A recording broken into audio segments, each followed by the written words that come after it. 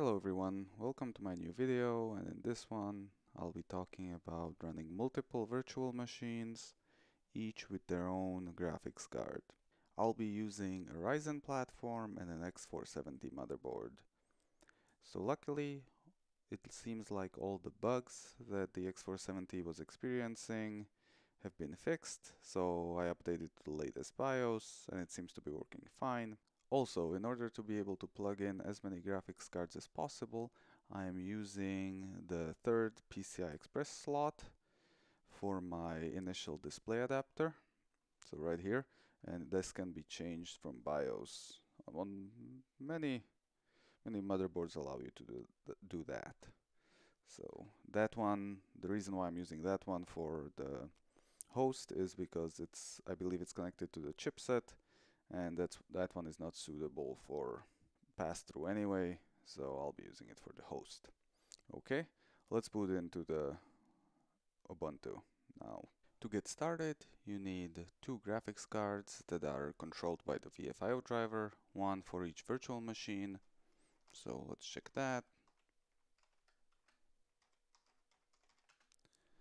LSPCI-K, and we should have them right here. Number 9 and 0A, so there will be a GTX 950 and a GTX 980. If you want a guide for GPU pass-through, you can either use one of my guides, either for Fedora, Ubuntu, or Manjaro, or you can use any guide on the internet. It should work. So in order to launch our two virtual machines, now that our graphics cards are ready, each of the graphics cards should be in its own IOMMU group. To check that, let's copy one of these and we'll look for it. So how do we find our IOMMU groupings? Let's run find sys kernel IOMMU groups dash type L, and then pipe the character right under your backspace, grep, and the name or the address of one of the graphics cards. So that one is in group 2. So let's see what else is in group 2. And we'll look for that, enter, and we see that there are a few other devices. So we have our graphics card there, the audio portion obviously, that's normal, but what's not good is our other graphics card is there too. And then a couple other devices. Not ideal. So if you are only running one virtual machine, you should be fine. Okay, so let's launch our virtual machine, one of them.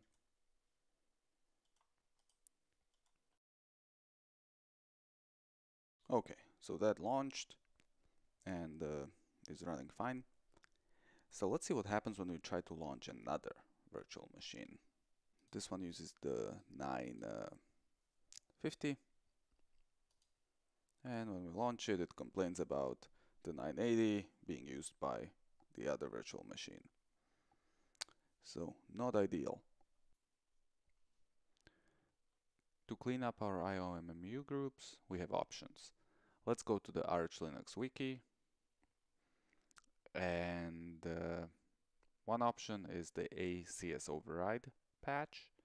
That's the more complex option, but because we are on Ryzen, we'll take the easy way.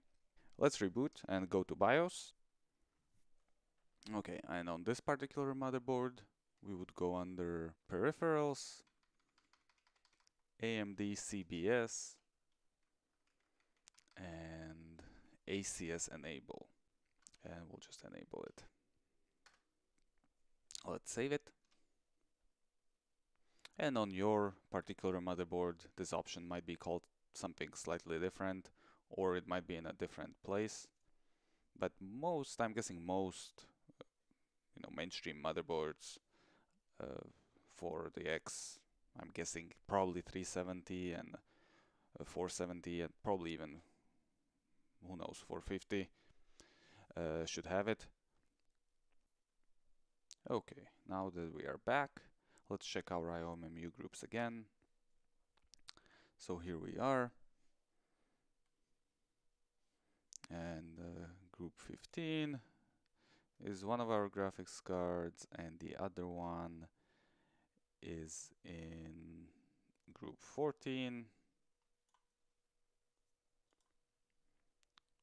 So let's see.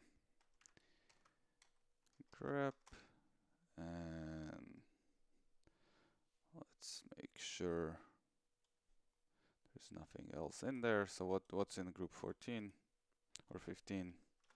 Only that and only that. Perfect. Let's see whether there are any available USB controllers that we can assign.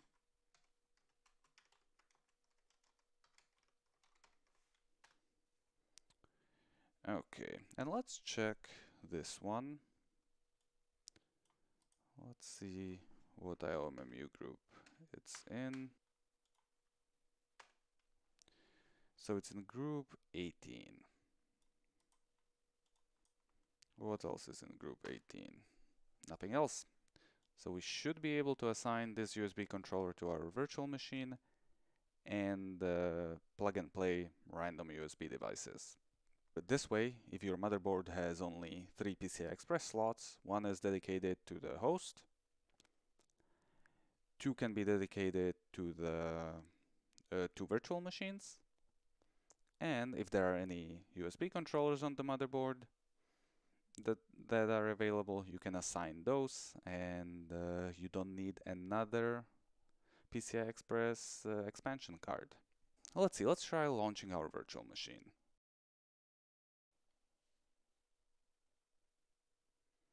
Okay, we'll launch this one.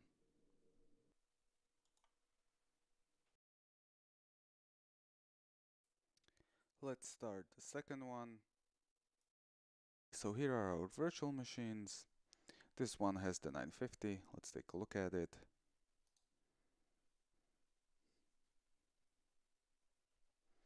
With the 980. This one, I gave it both a mouse and a keyboard, so I can go to Device Manager.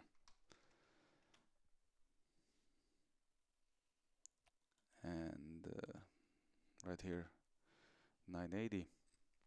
And both are fully functioning.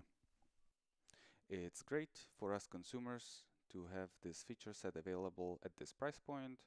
Prior to Ryzen, this feature set would be only available at more expensive platforms like the X299, X99, basically the high-end desktop. And if you wanted to run something like this on consumer hardware, you would have to use the ACS override patch, which for most uses should be fine, but it has some inherent dangers. So it's definitely a win for the consumer at this price point. Well, thank you very much for watching, and I'll see you in the next video.